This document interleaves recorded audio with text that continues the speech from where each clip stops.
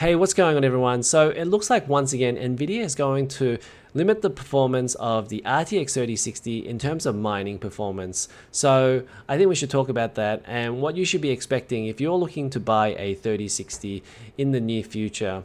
And while we're talking about 3060s, I thought maybe we would talk about the old version of the 3060. And I bought this about 4 weeks ago. I haven't actually done too much gaming on it, but I have done some mining on it. So I thought I would talk about my experiences mining with this card. And I think we should also talk about whether you should buy the old version of the 3060 or whether you should buy this new version that's coming up with the anti-mining limiter on it, because maybe that version will be cheaper. Alright, let's quickly go through the article from WCCF Tech, and it reads here, Nvidia GeForce RTX 3060 to silently get new GA106-302 GPU will once again limit hash rate in cryptocurrency mining algorithms.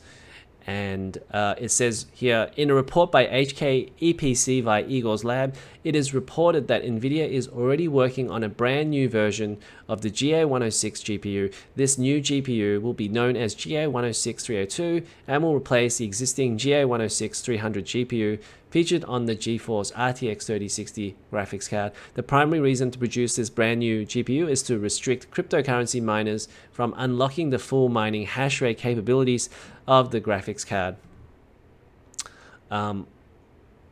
And there's a tweet here from Copy7 Kimmy. He says, I've said before, maybe not GA106 only. For example, we would meet GA102-302. That would be the 3080. And the GA104-302, and that would be the 3070. So we may also get new cards for 3070 and 3080 as well. And Copy7 Kimmy has been pretty good with his leaks, so I wouldn't be surprised if they brought out new cards for the 3070 and 3080 that have these mining limiters on them. So if you have one of those old cards, that's going to be quite valuable to keep around. So don't go off and sell that old card just yet. If you were thinking about selling it, just keep it for a little bit longer until they bring out these new cards with these anti-mining limiters. Maybe you'll get even more for your old card. So it looks like the 3060 will have an anti-mining limiter on it, and it will probably be about 50% of the Ethereum hash rate.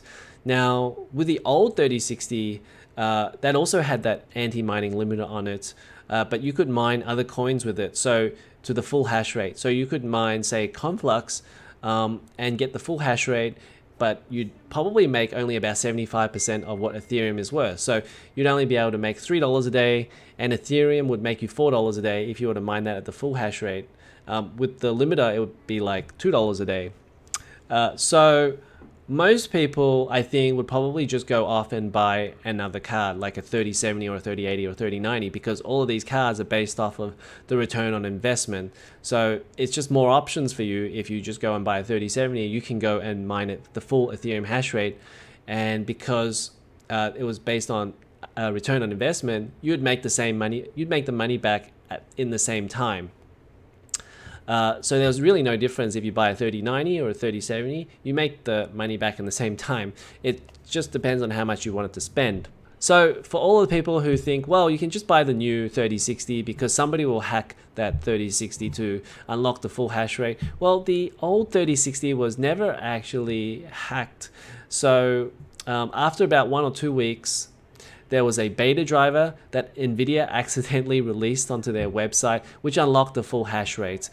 And this was an area where it was just for developers only. So I think if it was not hacked in 1 or 2 weeks, then we don't really know how long it's going to take for them to hack the new 3060.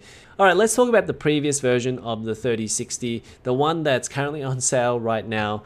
And this 3060, it comes with a lot of caveats, and you know, this is something that you have to think about before you go and buy the card, because the 3060, it will only run at the full unlocked hash rate with this beta driver for 70.05. So you can probably never change your driver or go to another driver, because that's going to lock your hash rate. So that's something that you need to be mindful of. If you're a gamer, you probably don't want to get the 3060 if you want to game and mine. Just go and get like another card that you can get. Like just go and get the RX 6700 XT.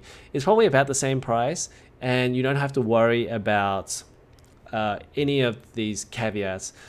The other thing is that you have to have a monitor plugged in or an HDMI dummy plug. And so the HDMI dummy plug is the easiest way to do it because it will simulate a monitor. And so you'll get the full hash rate all the time. Then just plug your monitor into one of the other ports. But actually when I first got the card, I had no idea like what was going on.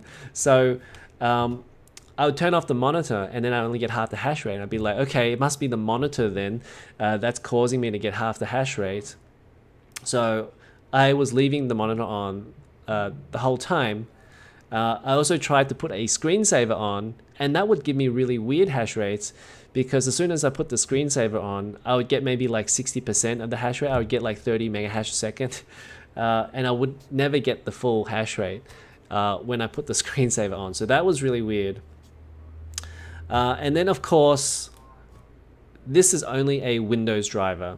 So you have to run it on a Windows system. So if you were planning like to get a 3060 and then maybe later on add some more later and then add those into say a Linux mining rig, then you would only get half the hash rate because you have to run it on another driver, which is not this 470.05, because this one is just a Windows driver.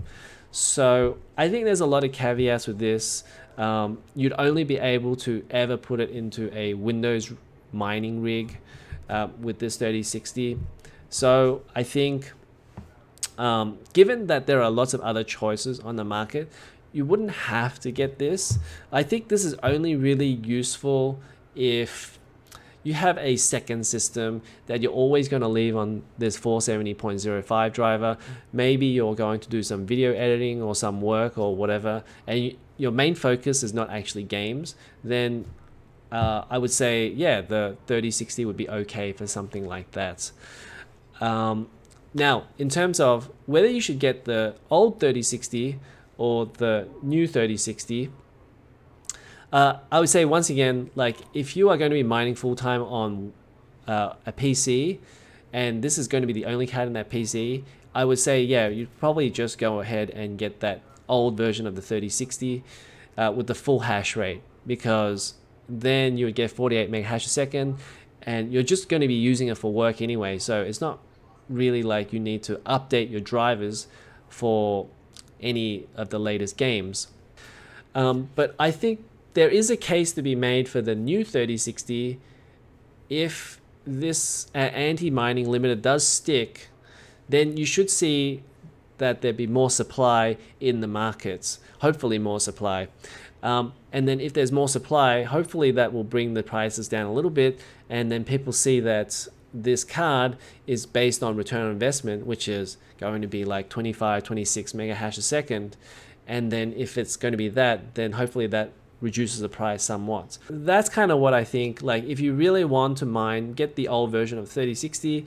If you want to game, wait for the new 3060. That's going to be it for this one, I think. If you like this video, make sure to hit the like button. Also to subscribe to this channel for more videos like this, and I'll see you in the next one.